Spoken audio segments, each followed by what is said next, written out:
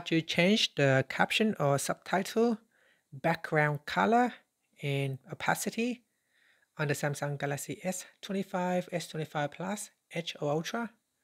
First, tap on the home button to return back to the home screen.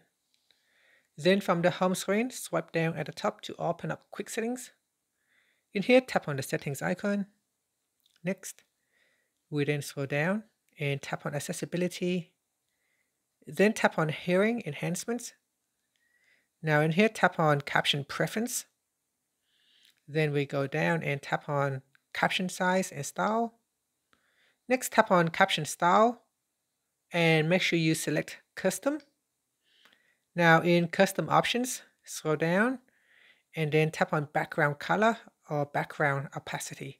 So first tap on background color and choose a background color. So let's say we select something else instead of standard black background. Here we can choose a gray background. So that's what it looks like on a gray background. Here we can change the opacity. So we can set it to 25%, 50%, 75%, or 100%. So this is 50%. So it is half transparent, so you can see through the background.